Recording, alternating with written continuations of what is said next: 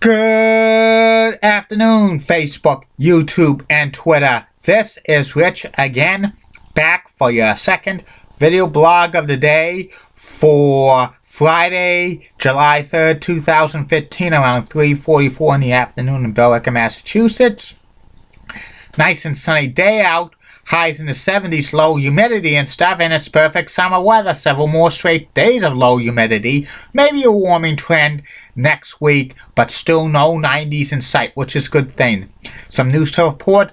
The Edmonton Oilers signed the #1 draft pick in the NHL's draft this year, Connor McDavid, to a 3-year entry-level contract.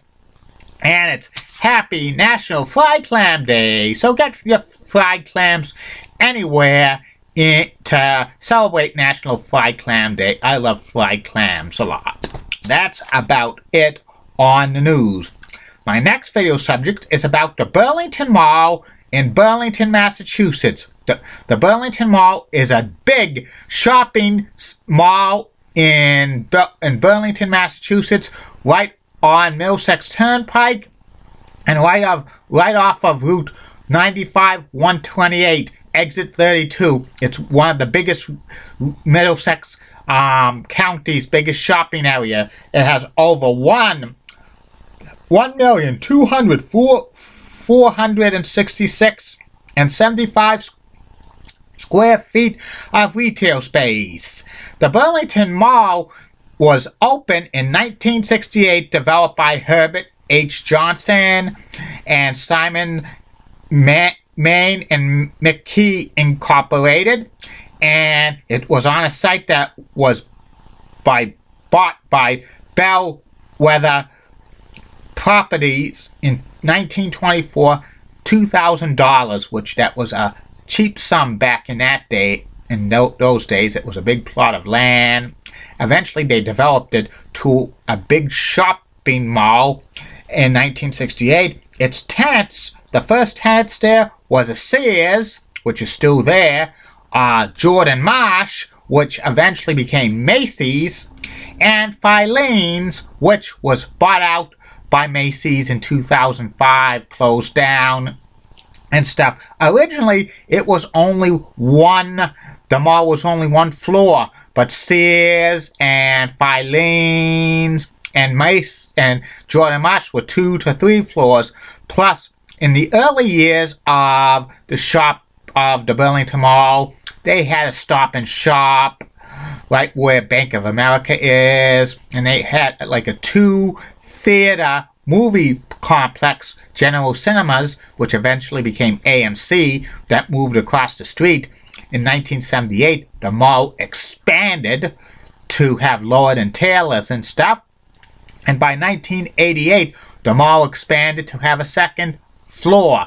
The mall, some of the shops at the Burlington Mall over the years include a KB Toy Store, Walden Books, Radio Shack, Olympia Sports, Spencer's Gifts, Champ Sports, and an FYE, and they had Suncoast Movie Theater, a video theater, plus so many other stuff. And in the food court, which is pretty good, they had a Chick-fil-A, which is still there. That's one of the few Chick-fil-A's left in Massachusetts. Only one of 4, plus they have like the Master Walk and Subway and a Johnny Appleseed and Shortcakes and so many others. They used to have a like Junkyard Dog Burgers and Stacks, but that's closed down.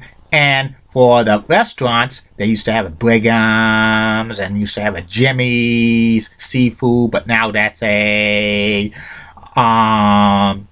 Cheesecake Factory and stuff like that. And they have a Uno's and a Rainforest Cafe, the only one in New England.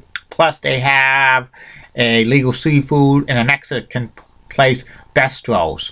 And the Burlington Mall over the years have had a lot of stores come and go and stuff. The biggest change of the Burlington Mall happened in 2006 when Filene's closed down because they were bought out by Macy's, and Macy's is already in the mall, so they had to close down Filene's, and they did a lot of renovations to it.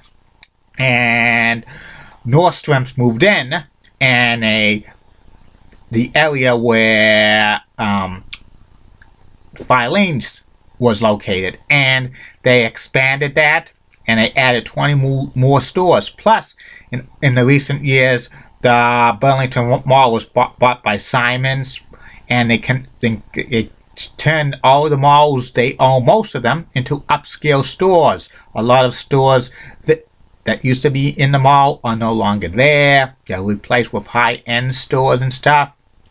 But they have a Newberry Comics there now. And during the weekdays and weekends, the mall is so busy. Sometimes it's jam-packed and stuff like that.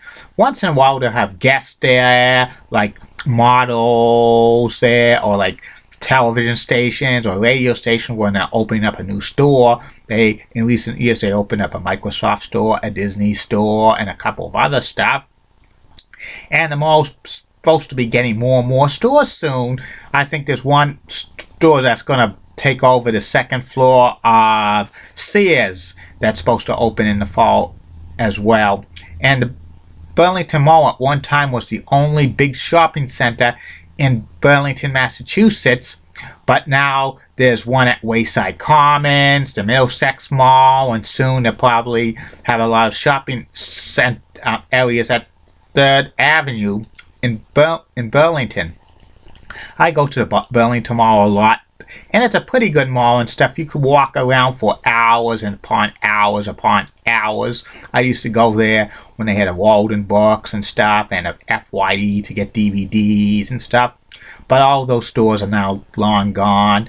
Luckily they got a Newberry Comics, which is pretty good and stuff. And they also have a Dunkin' Donuts there at the Burlington Mall, which is jam-packed and stuff. And I usually sometimes eat at the Uno's, which is a good restaurant. Sometimes I get cheesecake at the Cheesecake Factory. And also I try out that Mexican place, Bistro's, which is pretty good. And I've never had legal seafood and stuff.